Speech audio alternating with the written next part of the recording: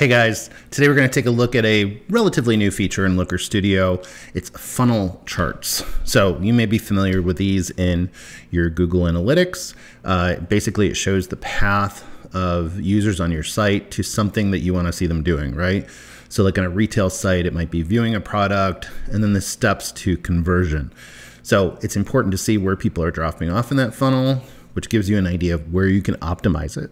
So are there places that you can change the content, the experience, the whatever that is, to try to get them to the ultimate conversion goal, which in retail is a purchase, but it can also be, you know, a lead form or something like that on your website. So today we're going to take a look in Looker Studio.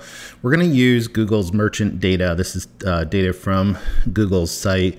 So in this instance, it would be a retail site, but really the steps are going to be similar if you have a non-retail site and you just have a funnel that leads from a landing page, for instance, to you know, a lead form or a download or something like that. So let's take a look. So in this, we're going to go to add a chart. And then all the way to the bottom, we have funnels. And there's 3 different types of funnels in this.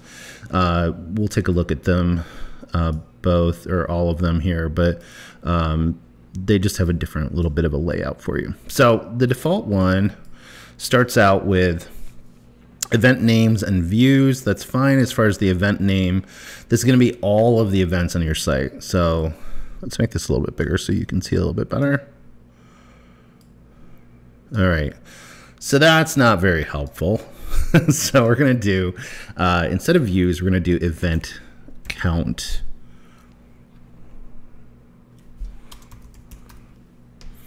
Okay, that's going to tell us how many times an event happened.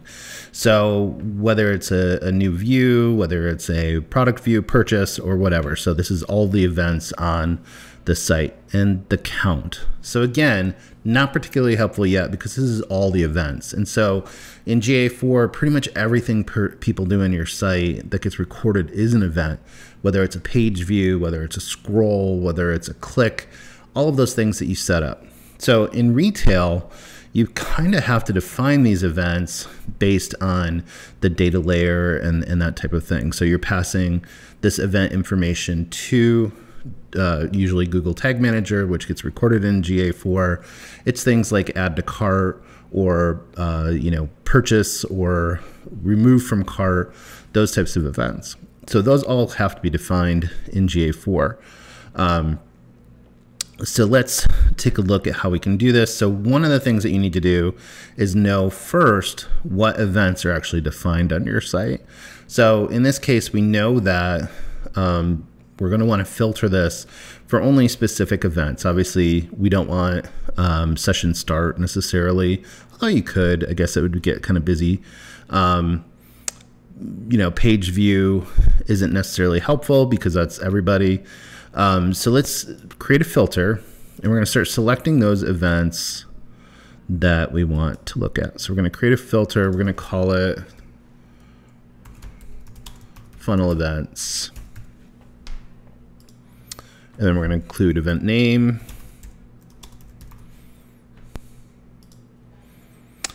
And it equals. And so now we're going to look at what events Google's actually recording. And so we got to this by going to the admin and looking at their events. Okay. And now we can see which ones they're tracking. Now, the reason this is important is because in some systems, not all of the purchase events, or maybe even on your site, if your developers didn't set it up, not all of them are necessarily going to be recorded that we're looking at here. So if for whatever reason your developers didn't add, you know, add to cart, for instance, shame on them for not doing that. But if they didn't, it's not going to be available for you.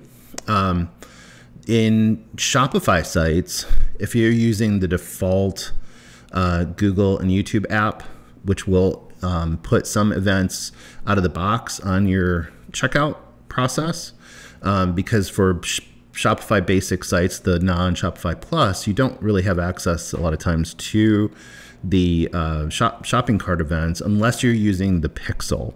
And that's a whole nother topic that we'll get into. But for most people, what they'll do is they'll just add that Google shopping and the Google and YouTube app, and that will deploy your Google Analytics tags in the shopping cart, but not all of them. So it doesn't put all of them in there. It puts some of the main ones in there. So it is important for you to check this list to see what you do and what you don't have. All right, so what we're gonna do is just bounce back and forth with what we think are the important events here. I'm gonna make it easier and copy and paste them. So add to cart, we definitely want.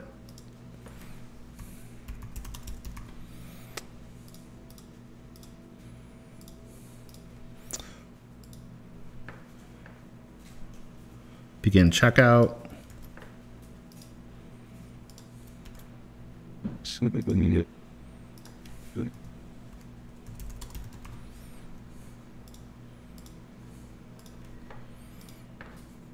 And what's next?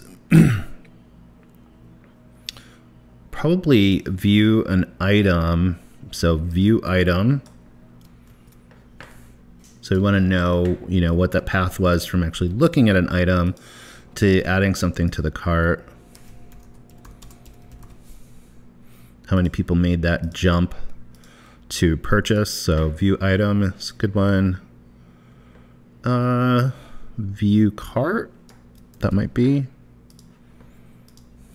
And you can always go in and modify this filter if you find that it's returning too many things, or if it's not the ones you really find important for helping to optimize your site. So view cart. Let's do the add payment info. If they got to that step.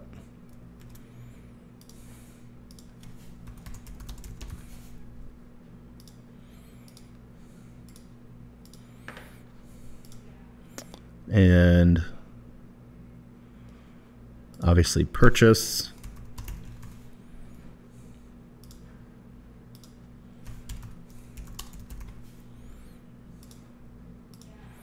And then if they add their shipping info. And yeah, I'm adding these kind of out of order in this filter, but it's going to return by the number of events that are happening. So we'll see how that works out. So I think these are a lot of the common ones that you're going to want to track. Add to cart, begin checkout, view item, view cart, add payment info, purchase. You may want to look at remove from cart if that is being tracked. You may want to look at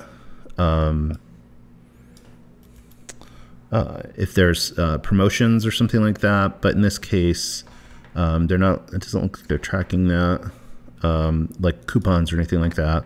So let's do another one here. Let's just do that one. Event name, just to see how that comes out. Remove from cart.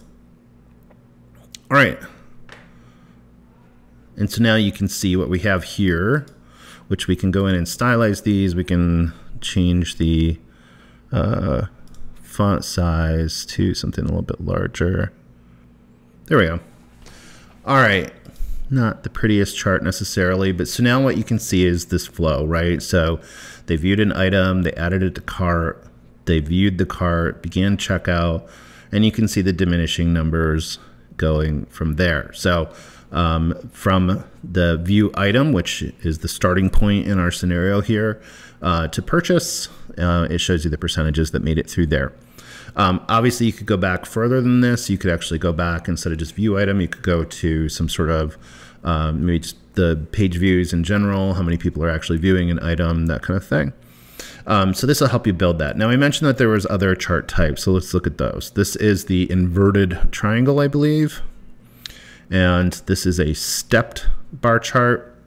This will give you more of a visual indication of the percentages by the size of the bars. And so you can see, obviously, the view item is 100%, and then the others decline from there. They get smaller.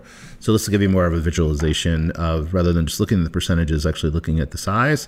And then this does a similar thing, just using a more smoothed look. And this looks like your more traditional funnel chart that you would be expecting. And so this way you can look at that process through the site.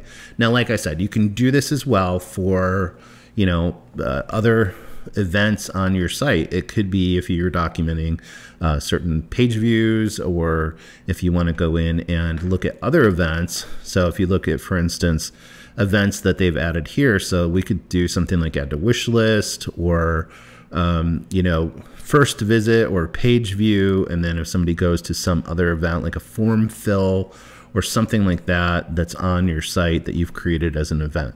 It could be, you know, certain link clicks to, you know, form fills to a download or something. So all of those, again, you would have to specify those events, typically in GTM or in GA4, get those tracking before you can report on them, and then you can build your funnel report. So kind of simple, you know, it's setting up the filter, I think, is the hardest part, and you just need to make sure that you're naming those events correctly. Now, another quick tip that has been added, I'm not sure when it was added, but it just appeared recently that I really noticed it, was the add a quick filter. And this is where you can actually start to do some just quick filtering on this. It's not a permanent filter, it's just a quick filter. So like if you close this and come back, it won't save that for you, but you can do like a specific, you know, source medium. So if we want to do, for instance, to referral. All right, so in this situation, we did referral and they viewed the items. Nobody was clicking out. So again, depends on your data. So, but this is just a quick way that if you had this chart and you wanted to filter it by a specific program or other type of dimension or metrics or campaign name or something like that, you could do that here. Just get a quick view of that. Of course, if you want to make that a permanent thing, you can actually add a control and do a data control that would look at, you know, the different marketing programs that you have. If you wanted to do it that way, we actually have a video about how to do that, which I'll link in the description. So hope this was helpful. You know, executives I know particularly love to see these kind of funnels and understanding where people are dropping off. It does give you an opportunity to look at how you can potentially optimize the site.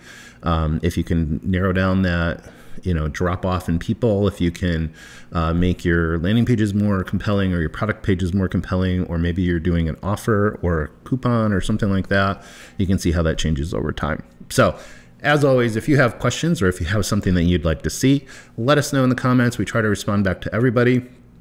And we always are looking for ideas about what you'd like to see or things that you have questions about in Looker Studio, in GA4, or in marketing in general.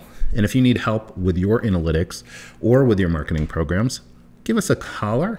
I'll put a link in the description below where you can reach out and set up a free half-hour consultation with me, and we can talk about your needs. So have a great one, guys. We'll talk to you later.